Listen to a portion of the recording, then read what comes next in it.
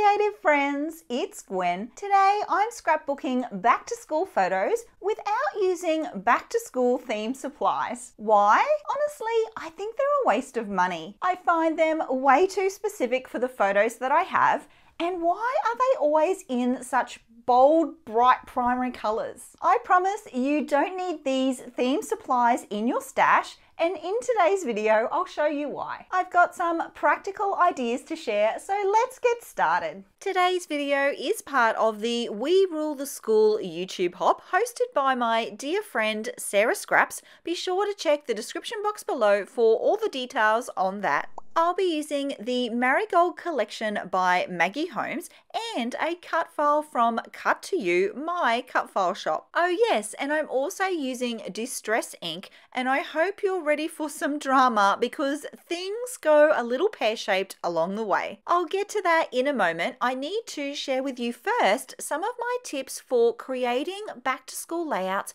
without having to purchase back to school themed supplies. My very first tip is to use a cut file. A themed cut file can convert any scrapbook collection into a specific theme. I much prefer to choose collections that are more general and generic, and then I can mix and match cut files to match the themes of my photos. So here's the plan for the layout. I have backed my cut file and created a frame for my photo.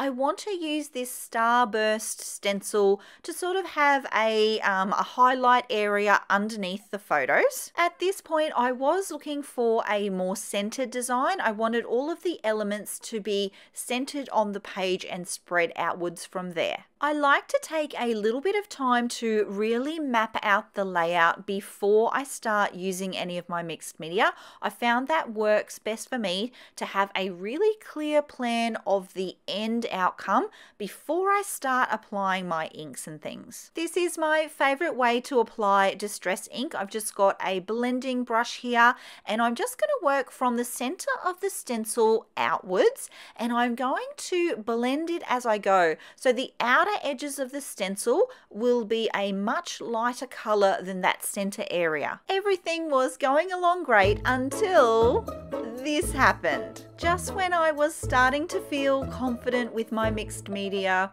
I tried to pull it up, but I could not. So at this point, I have two options. I can start my background all over again. I didn't want to do that because I really liked the pattern paper frame that I had selected.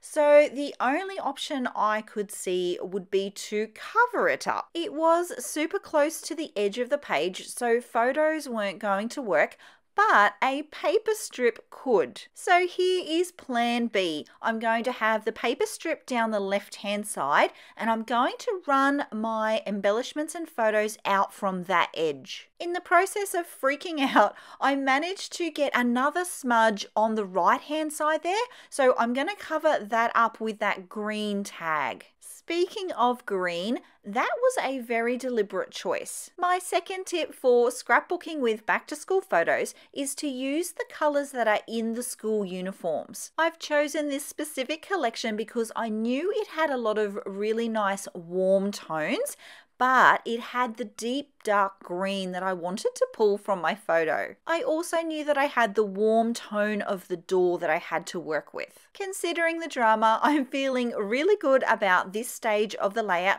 It is feeling very structured, which I really like. It's time to add some embellishment clusters, and things are getting serious because I'm gluing stuff down. My photo is quite dark, which is why I've chosen more lighter pieces to work in the background and in my clusters. I'm keeping the dark green elements minimized, so I've got the leaves and I do have that little tag poking out on the right. My photo is matte in a dark green frame, and that creates the visual triangle for the page. One of the biggest problems you'll have when using a generic scrapbook collection is that you don't have those elements that are in the collection to help you tell the story. That brings me to tip number 3, and that is to really have a think about the location location of your photos. You do have a lot of time to prepare, and you'll know in advance what kind of colours are in your school uniform, so I would plan this out. This photo was taken on her way out the door the very first day of school, but you might choose a location like in front of your classroom or perhaps at the school bus stop. Don't underestimate the story that can be told by the background of your photo. It's time to add in some more details, and I am looking at textured elements at this point in the layout, particularly the chipboard pieces. I don't want to leave it too late to add these because I know in this collection that some of them are quite large. I did find some book icons which are very on theme, and then this super cute little owl. Owls are wise, that could work. And that is tip number 4, and that's to be flexible with the kinds of icons that you want to use on your layout. You may not have pencils or books or buses in your collection that you're working with, but I'm sure you can find some elements that will still work and help tell the story. It was at this point that I wanted to add a little detail above the photo, and I'm going to use my tab punch for that. I've been using my punches a bunch lately, and I did make a video with a heap of ideas and tips and tricks.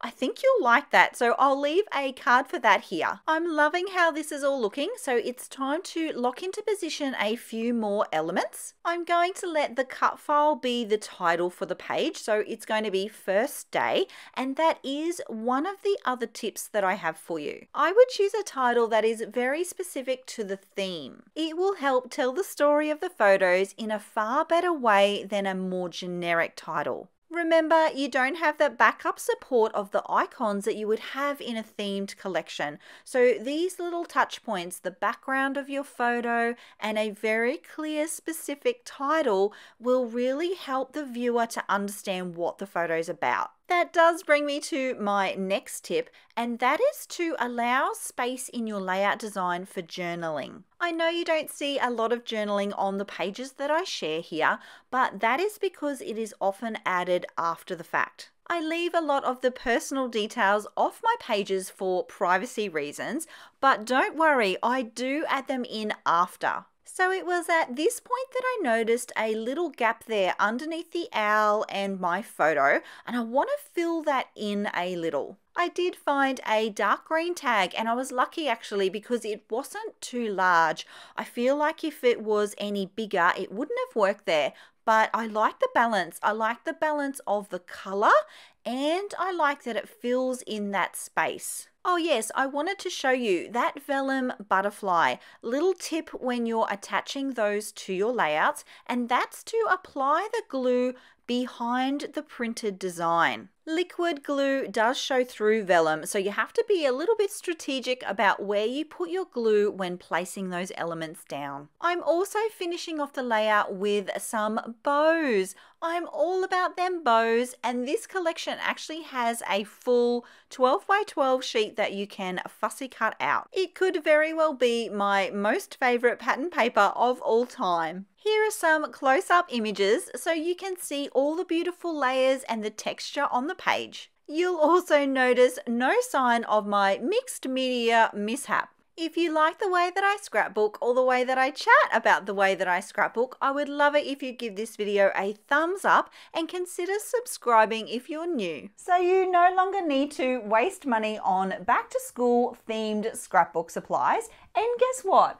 These tips and tricks work on any theme. They will really help you get more out of your everyday scrapbooking collections so you can do more with less. If you're looking for further back to school ideas from me, be sure to watch this video next, or check the description box below for my creative friends who are joining in on the hop. I'll see you all next time. Until then, bye!